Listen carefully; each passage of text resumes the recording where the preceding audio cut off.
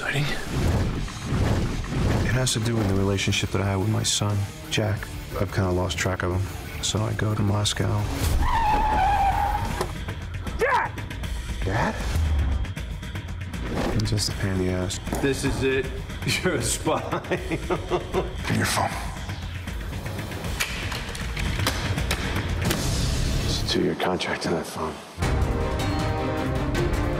John thinks Jack thinks he knows it all, and Jack thinks he knows it all as well. And, you know, they lock horns, they butt heads. I guess you've done this before.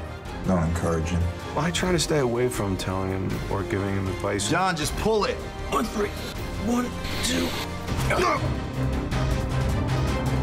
You're not gonna cry, are you? We got along really, really well, and I think we had a huge amount of respect for each other. What is this, a pirate gun? It's old school. Like you, right? Right.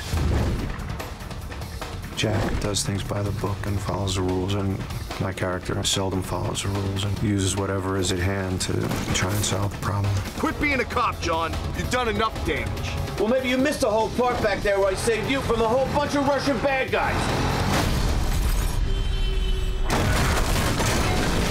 Knock, knock.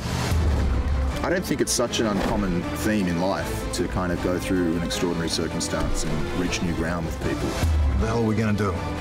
Do our thing. Our thing? Go out there and kill all the scumbags. They just seem like family. We need a car. Attaboy.